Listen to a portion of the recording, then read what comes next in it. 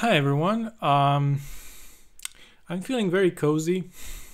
As you can see, I have some fire going, and my faithful hound is napping in my lap. Yeah, you go back to my lap. And I just watched an anime that I kind of liked, so I thought, why not talk about it in a vlog? It is called the Faraway Paladin. And the reason why I kind of got interested in it, it's only one episode out so far, but essentially, from the onset, the description reminded me a lot of the Graveyard Book by Neil Gaiman.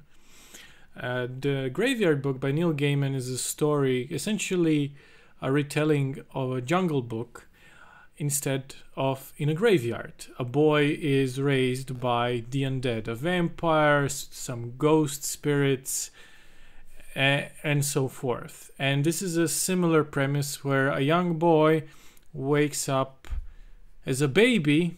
Well, he's transported from another world, because you can't really escape that premise, I suppose, in today's anime. But I digress. He wakes up in a temple of some sorts, and he is raised by a skeleton, a mummy, and this is a mummy, and she doesn't look like a mummy, and a ghost.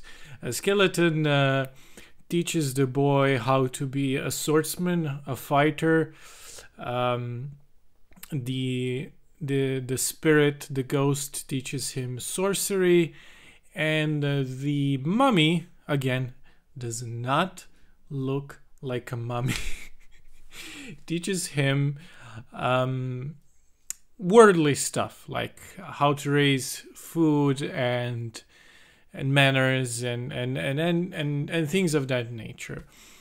And I like it so far.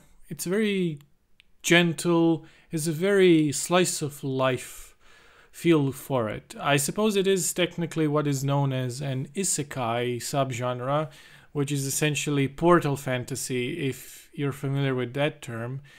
In fantasy fiction, portal fantasy is where a hero from our world is essentially transported to another fantastical world, and they remain there and live there. And isekai is this genre of literature and anime that does a similar thing, where a person who leads an unhappy life in real world dies or is accidentally transported or reincarnated after dying to another fantastical world. So this is the case here. The guy wakes up as a baby with previous memories from the other life, but grows up retaining those memories, but becoming a different person, essentially.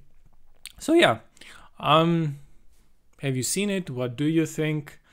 It's been a while since I've done any type of blog, but I figured I might do them more often now, because I have the weirdest taste when it comes to anime, movies,